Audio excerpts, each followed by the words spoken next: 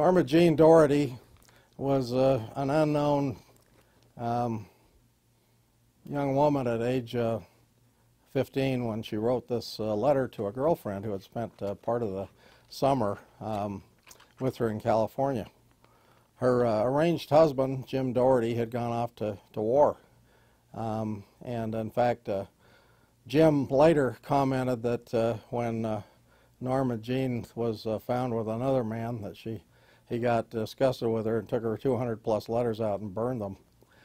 Probably would have been cheaper if he burned his house down, because Norma Jean in this letter says, "I haven't gone to work yet.